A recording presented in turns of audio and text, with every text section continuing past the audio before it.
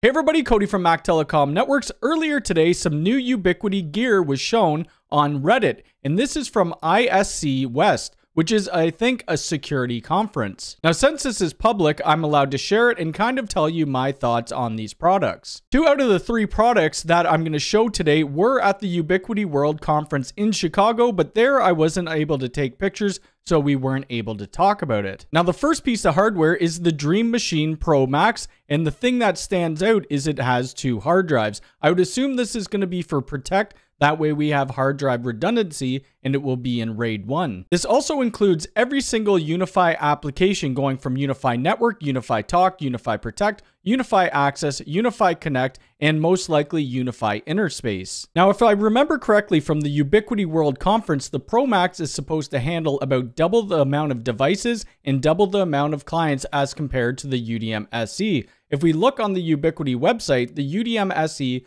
could handle 100 devices and 1,000 clients. So that means the Pro Max might be able to handle 200 devices and 2,000 clients, which is a huge step forward. Another thing they talked about was high availability. So now we have high availability with our hard drives. So for Protect, we have the RAID 1 with the extra hard drive. We have the power redundancy. So we have our normal power spot, and then we have the RPS. And then in Unifi 4.0, we're supposed to have true high availability with shadow mode. If you use shadow mode right now, you know it's barely usable. They do sync up, but if there is a failure, you have to do manual intervention. And with Unifi OS 4.0, this is all supposed to be automated. Now, some other things about the Pro Max, the 8 ports on the front, they don't have any power over Ethernet. If you're going to be deploying anywhere between 100 and 200 devices, which this could handle, you most likely will have other PoE switches in your environment. Port 9 and 10 are our WAN ports still. So port 9 does 2.5 gigabit per second,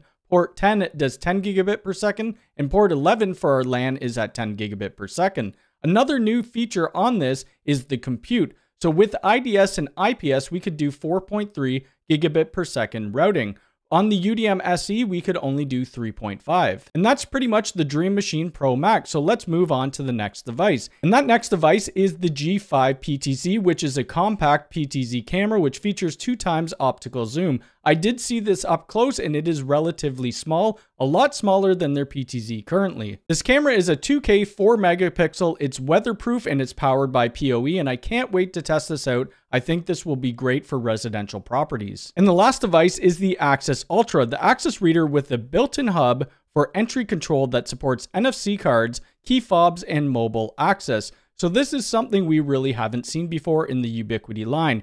It has 1 lock terminal, it has 1 additional input for a sensor or buttons, and we also unlock with NFC or with the Identity mobile app. And it is also weather resistant with IP55, and I'm really looking forward to getting my hands on this. Now that's it for the leaks, and I really can't wait to test out all 3 of these products. I'm really excited for the PTZ and the new UDM Pro Max, as a lot of my clients will be able to leverage this. Let me know down in the comments what you think of these 3 devices. If you like this video, hit the thumbs up button. If you're new here, please subscribe and hit the bell icon. All right, thanks.